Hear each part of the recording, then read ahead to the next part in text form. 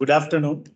So today we are going to see about this one problem that we left in the last class. Okay, so here you take down this problem. Find the bus incidence matrix A for four bus systems shown in the figure. Take ground as a reference. Okay, take this ground as a reference. So you see here, four buses are given. Okay, four buses are given. So we need to formulate the bus incidence matrix.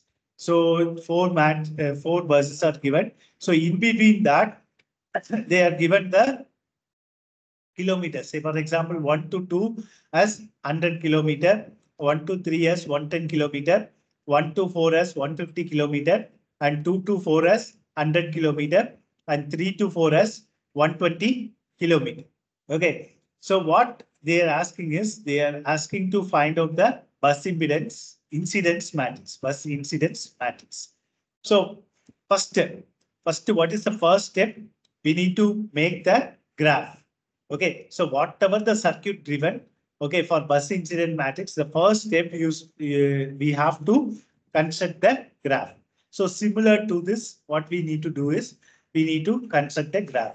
So like that, that graph will be framed. Okay, graph will be framed. So one connection, so 1, 2, 3, 4 are joined, 1 and 4 joined, and 1 to 0 is joined, and 2 to 0 is joined. So here you see 1 to 0. Say, for example, if you take this as reference, okay. So here we have taken this as reference point. Okay, this point as reference.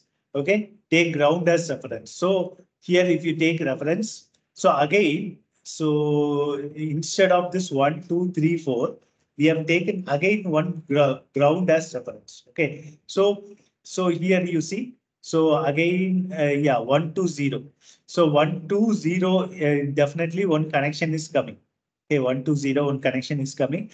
3 to 4 join, and one more 3 to 4 again to the ground. Okay, 3 to 4 again to the ground. So 1 to 0 and 2 to 0 also to the ground. 2 to 0 as also to the ground. That is the reference. So like that, we formulated the graph first. Next, what is the next step? Oriented graph. So what is the oriented graph in the sense? We need to formulate the yeah, direction. Direction. Okay. So direction means, as I said before, so you can take any as a reference. So first thing is that direction should be from the less like 1 to 2, like less node to greater node. So 1 to 2, 3 to 4, like that, the direction is. Okay, so here you see the direction, it is going from 1 to 2, 1 to 4, next to 1 to 3, 3 to 4, okay, next to 2 to 0. So for ground itself, we are taking like this 2 to 0 because ground itself, so whatever the node, that to 0.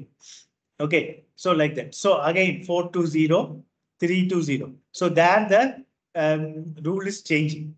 Others means what we need to do. Others we need to start from the this node to this node, this node to this node, like that. That is less node to greater node. But when while coming to reference alone, we need to we are taking this from greater to the reference node. Say for example, whatever the node is starting, say 1 to 0, 2 to 0, 4 to 0, 3 to 0, like that. It is there. This is the oriented graph. Oriented graph has some direction. Next, how to frame the tree? What is the rule to frame the tree in the sense? We should not make this graph to be closed set. So what we need, what we are doing is, so if you take this thing, so if you open this, automatically this will become open. So I am opening this. That is 1 to 2. I am open. Okay. So again, so if these two are there, if you open this, automatically this will become open. So this we are open. So for this particular particular node, so what we are doing is our measure. We can take it as measure.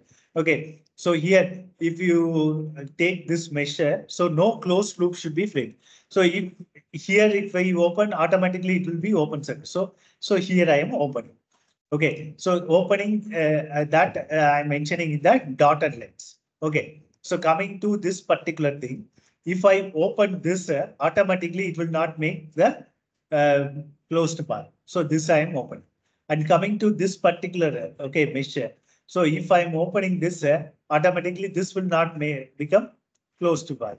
So here I am open. So all this I am open. So I frame the tree. Next, while framing the tree, we need to give the notations. So elements number, elements. So I'm mentioning it as A, B, C, D. It is not mandatory, right? You also go with A, B, C, D like that. P, Q, R, S, T, U, V, W, X, Y, Z. Like that also you can go for. But there should be some notation. So in English alphabets, always we start with the A, B, C, D. So that's why I am taking it as A, B, C, D like that. So your own wish, that is user defined, your own wish, you can take your own, but the continuous alphabets means it will be good. So like that, I have taken A here, this as A, this as B, this 320 as C, this 420 as D. Okay, so here I have taken E, F, G, H. Okay, I. So this I have taken as I. Like that. If you want to take X, Y, P, Q, R, S, T, na, P, Q, R, S, okay, T, okay, U, V, W, X, like that also you can frame with the that particular like elements names. Okay. So next step, formation of bus incidence matrix. So first, how many nodes are there? Here, 4 nodes are there. 1, 2, 3, 4. How many elements are there? A, B, C, D up to I is there. Okay, that we are writing A, B, C, D, E, F, G, H, I. Now, coming to the first node, same like we have seen in the previous class. First node. So, which are all first node, which are all going outside? A is going outside, G is going outside, E is going outside, F is going outside. So, 4. So, A, E, F, G. So, all as 1. Whichever going outside, 1. Rest all are 0. Okay, next node number 2, which is going outside, H is going outside, B is going outside. Okay, H is going outside, B is going outside. What else? Yeah. And E is coming inside. So E is coming inside means -1. B and H is going outside means 1. Rest are all 0. Next, node number 3. Node number 3, which are all coming inside. Node number 3, which are all coming inside. G is coming inside. And C and I is going outside. G is coming inside. So -1. G and C is going outside. Sorry, C and I is going outside. So C and I make it as 1. Next, fourth node. Fourth node, which are all coming inside. H is coming inside. Which are all going outside. H is coming inside. F is coming inside. I is also coming inside. H, I and F. Okay. H, I and F. So coming inside. Coming inside means -1. D is going outside. D is going outside. So 1. Rest are all G.